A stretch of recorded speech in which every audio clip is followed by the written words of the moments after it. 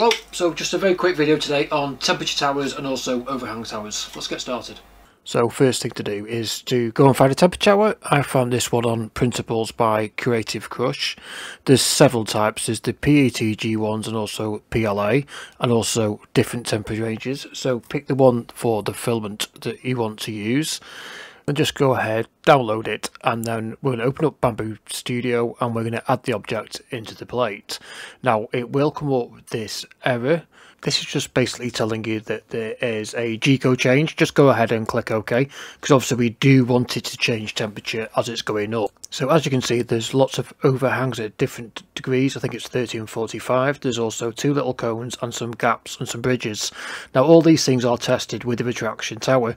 So go ahead and slice it, and then what we need to do is send it off to print as per normal.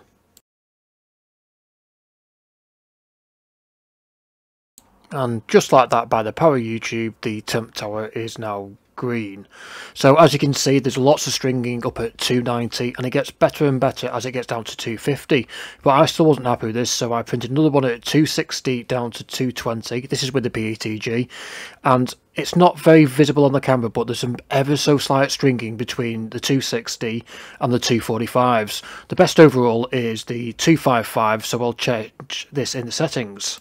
So again, this is actually the PLA version, and you can see very minimal amount of difference on the camera, but there is some, and the best in fact was 220. Now that just shows also that Bambu will pretty much print at any temperature regardless anyway.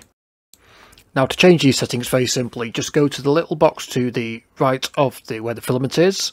Then you want to change the first layer and the other layers to the value you want. Click the save and then exit, and that's it, it's done. Now overhang towers are just useful so you can understand where you need supports and what have you. Now this one didn't work, so I reprinted it with a brim, and you can actually see from the back edge where it sort of needs supports.